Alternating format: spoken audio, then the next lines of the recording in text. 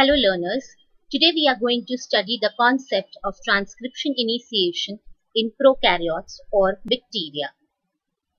Now, transcription is the process of synthesis of an mRNA from a DNA template. This is a representation of the prokaryotic DNA. The promoter boxes in prokaryotic DNA are made up of two special sequences. -10 box having the sequence of TATAAT pronounced as TATAT, and the -35 box having the sequence TTGACA pronounced as TTGACA. These promoter sequences are important as this is where the RNA polymerase will bind and initiate transcription. The template strand used for mRNA synthesis or transcription is from 3' to 5'. The bacterial RNA polymerase that synthesizes the mRNA is a holoenzyme. It is made up of a core enzyme and sigma factor. The core enzyme itself is made up of 4 subunits, 2 alpha subunits, 1 beta and a beta dash subunit.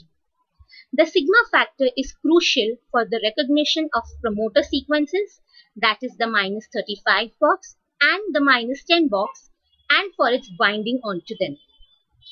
The process begins with the identification of -35 box by the sigma factor and its subsequent binding to it. After the stability at the -35 box is attained, the polymerase now makes contact with the -10 box. Since the promoter region is still locked into the double helical structure, it is called as the closed promoter complex. After the polymerase has attained its stability, the DNA double helix is untwisted and the hydrogen bonds between the two strands are broken to reveal the single strand's template. The revelation of the single-stranded template exposes the 3' to 5' template DNA copy onto which complementary nucleotides of the mRNA will be synthesized. The process of addition of mRNA nucleotides is conducted inside this transcription bubble.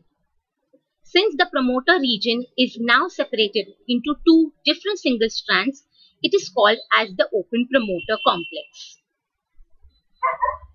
The process of mRNA synthesis begins with the addition of dNTPs from the first nucleotide of the RNA coding gene or the 3' to 5' DNA template.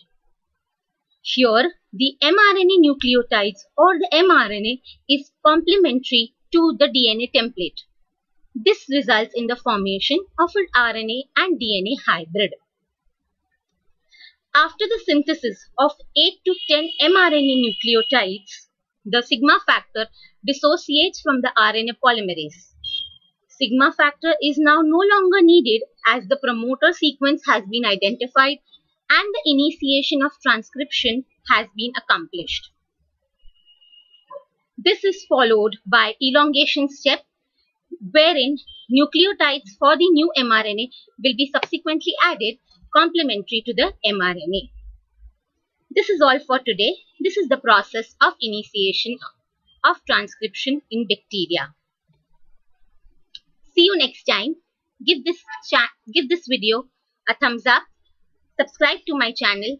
See you again. Thank you.